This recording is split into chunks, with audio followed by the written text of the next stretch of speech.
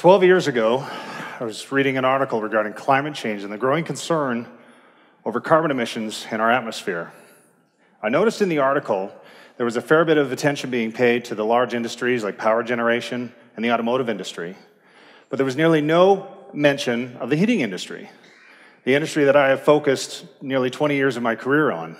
And according to Statistics Canada, roughly 15% of the emissions generated in this country come from my industry.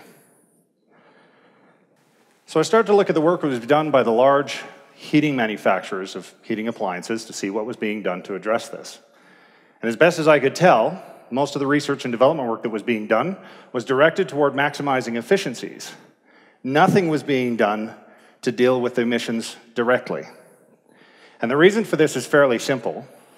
It is far easier to deal with a large single emission point than multiple emission points. So in order for you to be able to capture more carbon than you're producing, the infrastructure needed to make that work has to obviously fall within those guidelines. You have to be able to not rob Peter to save Paul. And further to this, the work that is being done is not being done well enough, in my opinion. And to understand what I'm referring to, all you need to do is go outside today after you leave here, take a look at the city skyline, and notice all of those plumes of steam that are rising off of those buildings. And that represents heat that somebody has bought and paid for. We're just venting it off into the atmosphere. So I realized that something more needed to be done. So my colleagues and I have spent 12 years developing our current technology to reduce these emissions and to have a positive impact in climate change. And our goal was to see if a solution to reduce these emissions was possible beyond simple energy management and efficiency increases. Now, in order to reduce the amount of wasted heat and carbon dioxide emissions, we needed to find something simple and cost-effective. Now, heat exchangers, we've been using them for thousands of years. That's fairly simple. We had a pretty good understanding of how to deal with the wasted heat. But what about the carbon emissions? What simple reactant could we use to interface with the carbon emissions that we were producing? And as it turns out, a chemical that we use in the heating industry is actually quite good at it.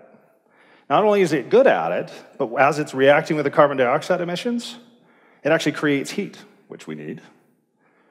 And it produces a commodity that we use. It produces soda ash. And to give you an example of how much, or an idea rather, of how much soda ash we use, global consumption of soda ash is roughly 62 million metric tons per year.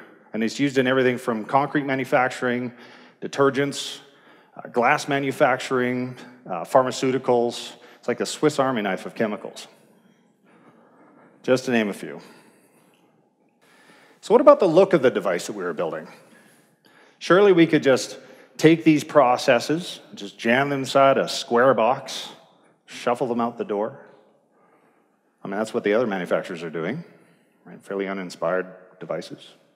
Well, we couldn't really do that.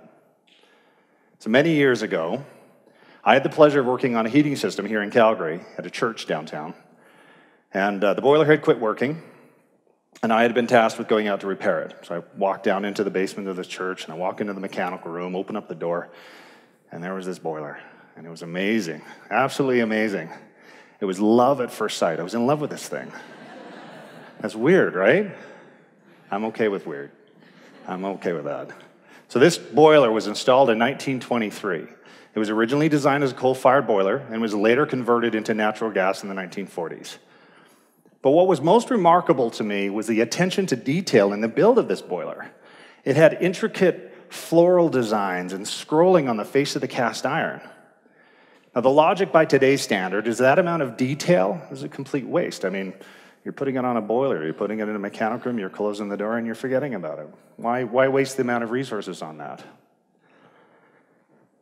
Now, the struggles associated with shifting an entire industry can be overwhelming. And changing the habits and mindset of both builders and consumers is not an easy thing to do. And bringing attention to something that we have taken for granted for so long is not something you can change within a few discussions. Now, we've been told that this path that we've chosen will not be easy. We've been told that it'll be long and arduous, but we're still here. We're still working towards changing an entire industry that is already set to change, whether it wants to or not. And my dream is that this marriage between form and function will be able to help the industry and the consumers alike pay closer attention to the details of the equipment that we produce and the emissions that we're producing. And with a little bit of luck and a ton of work, I believe we can make a difference and play a role in reducing our impact on the environment. That's really short. Thank you.